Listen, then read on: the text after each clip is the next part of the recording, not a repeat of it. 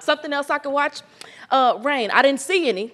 I didn't see any, but a lot of folks did this It was weekend. out there. We have the scattered showers and storms, and we won't see any triple digits out there for a few days at least as we go through the early part of this week.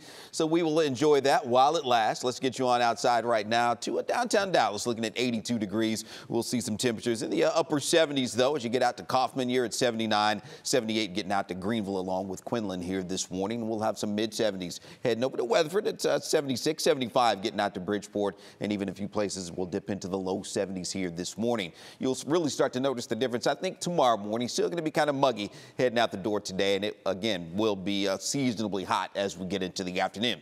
Now, an isolated shower or storm can't be ruled out in our eastern counties as we go through the day, and maybe a little farther south, getting down into central Texas, the far southern portion of North Texas late this afternoon and evening. But that's about it as far as the rain is concerned. Temperatures, again, will stay seasonably hot today, and then we'll start to heat up a little bit more later in the week. Now, we'll see skies becoming mostly sunny out there today as well. You see the cluster of showers and storms well towards south, and it has dissipated now, but there will be some lingering activity along the Gulf Coast here for today and out across some portions of the Panhandle in West Texas here early this morning as well. Seeing those temperatures only in the upper 80s for Oklahoma City today, low 90s out across the Panhandle. We'll be in the 90s here, still creeping up closer to 100 as we head down to Austin, San Antonio, and a little steamy heading over toward Houston today as well.